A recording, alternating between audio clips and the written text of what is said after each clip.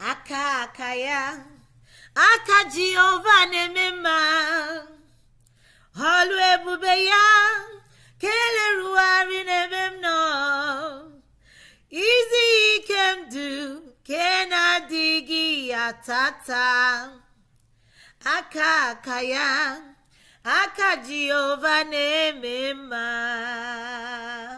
Indeed, the mighty hand of God that does valiantly, that does wonderful things. Let us pray. Jehovah, we say thank you.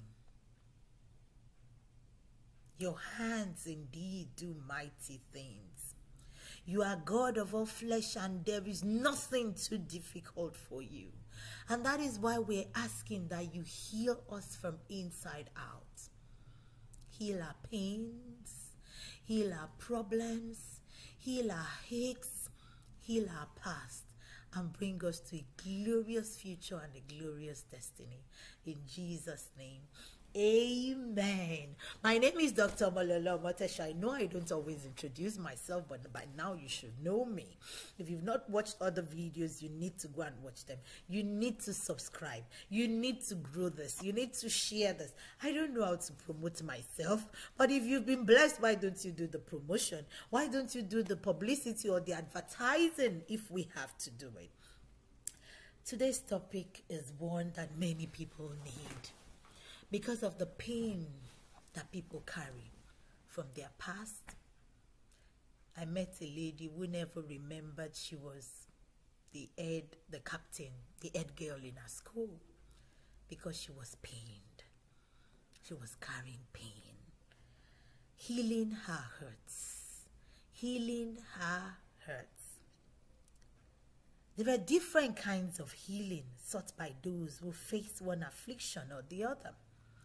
When we need emotional healing, we hurt, and it could be severe, yet surgery may not be required. I know the Lord God Almighty, who is able to make grace abound in all spheres, and He heals. I use the hashtag #IHeal. Some have crucified, okay, not crucified now, I'm not Jesus.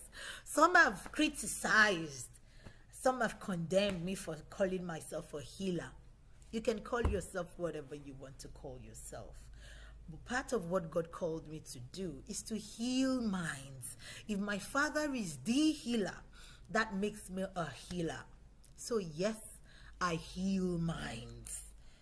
I heal minds. I have seen lives transformed through the power of God's healing in their minds. I do not claim that I can make the blind see. I may be able to if I pray with one. I know I always pray for those I see on the streets who have visible or apparent insanity. And some I never see them again, some I see them again. But I know that God has called me to create smiles, to heal minds. So I use the hashtag #IHeal. If Jesus healed, I am His daughter. It follows that I am able to heal as well, and I heal by the power of the Almighty God. Jesus was hurt when his senior special assistants, in quotes, chose to sleep rather than stand with him in prayers. As a child of God, you could have been hurt. I preached a sermon in that line titled Hurting Healers. The healers were hurting. The healer was hurting. He spoke out against them, yet he continued to show the disciples love and care. What does Pastor Emeritus Charles Stanley say about hurts and healing? And how can you imbibe this or teach to others seeking healing from hurts? I want you to go and look for that video. Pastor Emeritus Charles Stanley, somebody I respect. I have never met him. I have never sown into his ministry. I really should do that. But I have watched a number of his videos and I have drawn strength from his videos. Another person is Joel Austin, Pastor Joel Austin.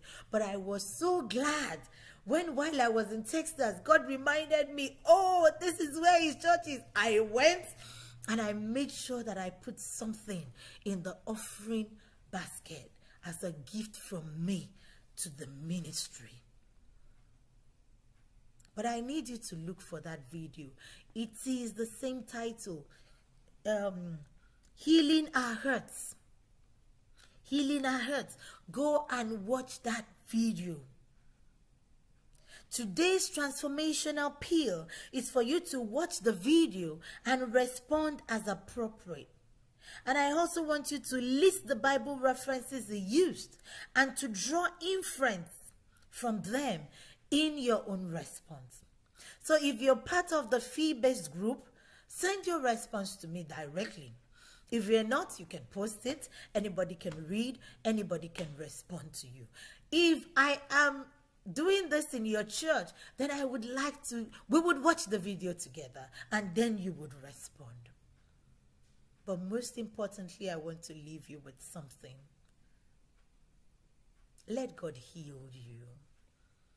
Let God heal you. Don't hold on to a father who abandoned you at birth.